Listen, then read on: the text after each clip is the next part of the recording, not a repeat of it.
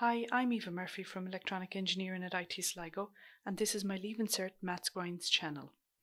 I'll regularly add new videos for both higher and ordinary level maths, so make sure you subscribe below and click the bell icon to be notified of new videos. Right, let's continue our work on surds with this one.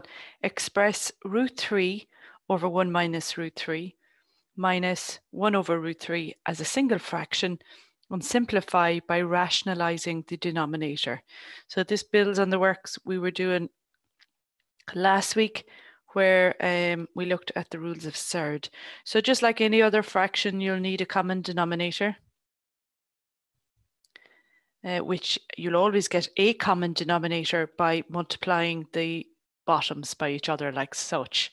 Okay, so that's this denominator by this denominator, and you'll definitely get a common denominator by doing that. It may not be the lowest one, but you'll get a common one. Okay, and then 1 minus root 3 into this goes root 3 times by what's on top. Or the way some other students do it is when there's two fractions is a bit of a crisscross. So it's root 3 by root 3 minus 1 times 1 over, so 1 times this one. Okay, so it's root 3 by root 3, 1 by 1 minus root 3. Okay, and it's all over the common denominator. So then let's just tidy this up.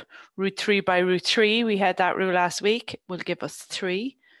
Now I have minus 1 by 1 is minus 1. Minus by minus plus 1 by root 3 is root 3. Over, then on the bottom, I have 1 times root 3 gives me root 3.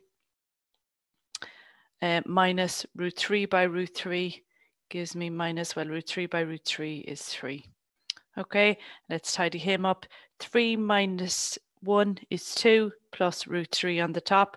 We tend to write the rational piece first, like such. So I would write the bottom as minus 3 plus root 3.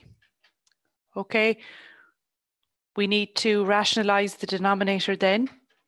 Okay, so we have written it now as a single fraction, but we don't like having irrational numbers in our denominator, so we need to rationalize that. Okay, so to do that, we have 2 plus root 3 over minus 3 plus root 3, and we multiply it by the conjugate of the bottom. So what I'm doing is I'm changing the sign here in the middle, changing the sign before the surd. Okay, that's why we don't tend to leave it like this, just in case you were tempted to change this sign. What we want is the surds to cancel, so it's the sign in front of the surd we need to change. Okay, so that's why we multiply it by the middle sign changed, or the sign in front of the surd. What I multiply the bottom by, I must also multiply the top by, so minus 3 minus root 3 goes on top as well, so that this number is essentially 1. Anything over itself is 1. Okay, so it becomes a long multiplication 1.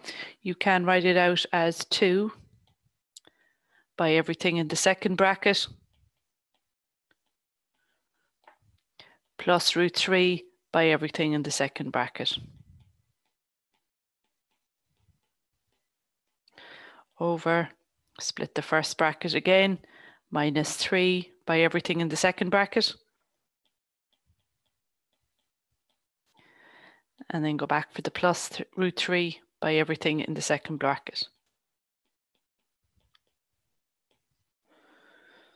Okay, let's multiply him out. So 2 by minus 3 is minus 6. 2 by minus root 3 is minus 2 root 3. So just take your time, do the sign first, then the rational, then the irrational. Okay, and then we're done with that first bracket. And now I have plus root 3 by minus 3. Well, plus by minus is a minus. And I have 3 times root 3 as such. And then I go on to plus root 3 by minus root 3. Well, plus by minus is a minus. Root 3 by root 3 is 3. Okay, and then on the bottom, I have minus 3 by minus 3, which is 9. I have minus 3 by minus root 3, so minus by minus is a plus, 3 root 3. Then in the next part, I have plus by minus is a minus, 3 root 3. And then I have plus by minus is a minus, root 3 by root 3 is 3. Okay, and just like we'd expect, the whole reason we do this process is so that in our denominator, we only are left with rational numbers. So that's what it means by rationalizing the denominator. The surds cancel. And if you don't get the surds to cancel in the bottom, you've either made a mistake in your multiplying or you've got this little part wrong. You've got a sign wrong. Okay, so let's tidy him up then. I have minus 6 minus 3 is minus 9. And I have minus 2 root 3's minus 3 root 3's is minus 5 root 3. All over 9 minus 3 is 6. Okay, that is a perfectly acceptable answer. I could write it as minus 9 over 6 minus 5 root 3 over 6. And this bit here would cancel down a little bit if you want it. I'm dividing top and bottom by 3 minus 5 root 3 over 6. There's not much I can do to that second part. So you can do that if you wish, or I think it's perfectly acceptable to leave your answer as what I'm showing you here. If you've enjoyed this video, then why not join us in IT Sligo and use maths in practice. In conjunction with industry, we've designed an exciting new program in electronics and self-driving technologies, which uses cutting-edge techniques such as artificial intelligence, computer vision, and virtual and augmented reality.